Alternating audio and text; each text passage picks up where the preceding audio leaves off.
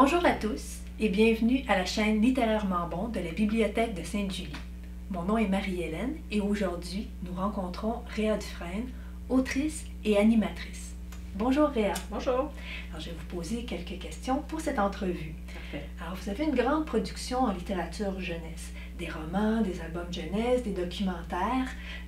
Est-ce que vous pouvez me parler un peu plus de votre processus de création et qu'est-ce qui vous inspire? D'où viennent vos idées? OK, 3 questions en une. Donc, j'y vais dans l'ordre. Qu'est-ce qui m'inspire? Un peu tout, mais je dirais beaucoup. En fait, il y a un enfant qui m'a fait remarquer il n'y a pas si longtemps qu'il y avait souvent la mer dans mes livres. Donc, c'est vrai, c'est une grande inspiration pour moi, le rivage, la mer, tout ce qui se passe autour de l'océan. Donc, ça tourne souvent autour de ça, d'où les pirates ou les histoires qui se passent en bordure. Et même les petits objets que j'y trouve, parce que la collection de documentaires a commencé comme ça aussi, avec ce que je trouvais sur le rivage et que je ramasse depuis de nombreuses années. Mais bon, là, ça vient de déboucher sur un projet.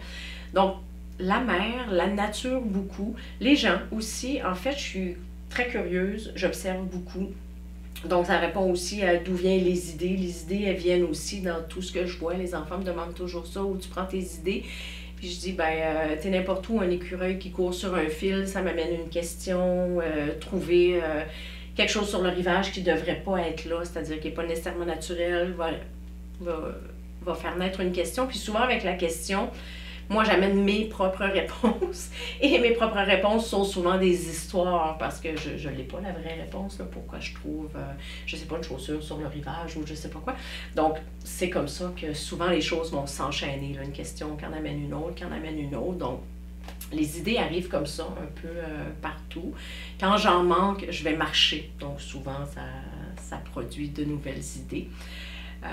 Sinon, le processus de création après, pour écrire, moi je fonctionne avec des plans. D'accord. Je les suis pas toujours. Je les modifie en cours de route, je me permets ça. Mais même pour un album 32 pages qui va être illustré, j'ai quand même toujours un plan. Ça va commencer comme ça, il va se passer telle péripétie, telle action, ça va finir comme ça. Et j'aime bien cette partie-là, c'est comme ma partie préférée, le plan où là, je vais mettre, c'est comme un petit peu mon brainstorm personnel aussi, le plan, là, qu'est-ce que j'ai envie. Donc, ça finit avec plein de ratures, plein d'ajouts dans les marges et tout, mais je dirais que mon processus de création, pour moi, il commence, en fait, l'action d'écrire commence avec le plan. Le processus de création commence un peu avant, mais je dirais que le plan, c'est l'étape numéro 1 de l'écriture pour moi.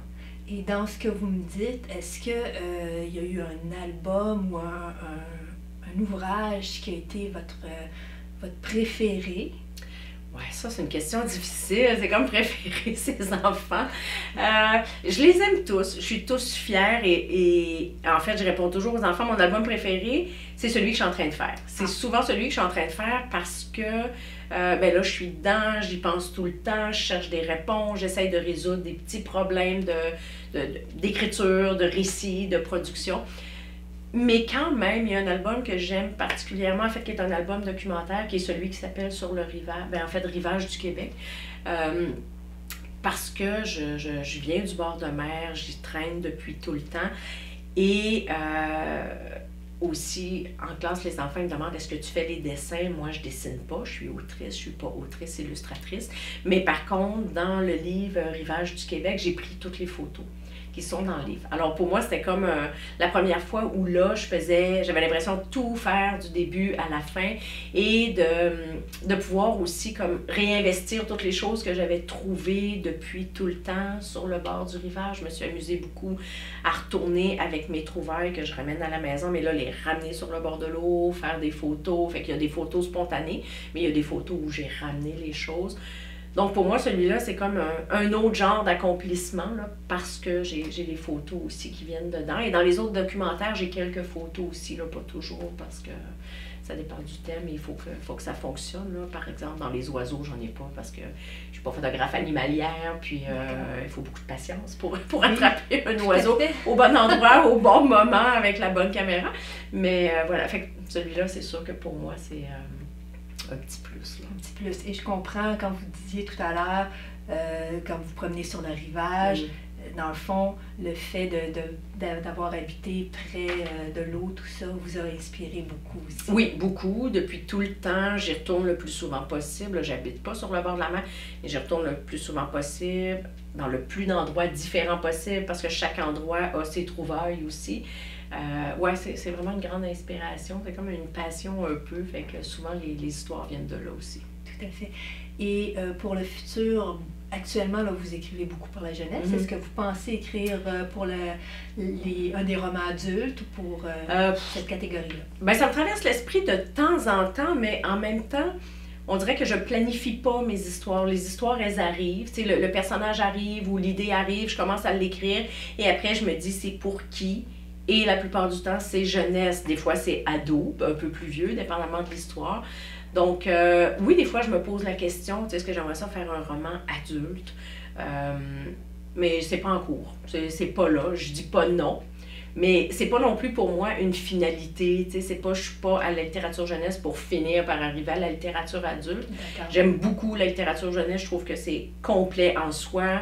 On a une grande liberté. On peut y faire plein de choses intéressantes.